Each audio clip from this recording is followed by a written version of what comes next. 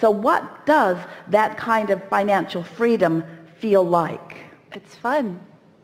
It's fast. It's rich. It's unlimited. It's full. It's free. It's free-flowing. It's an ever-present sensation that I could choose. It enhances, it gooses up, it activates your desire to want to choose. It makes you reach out to more detail. It makes you want more ideas in your mind. It makes you want to put more choices on your palette. It causes you to want to be more definitive, to be more specific, to be more exact about your desires. It causes you to tighten up your thinking.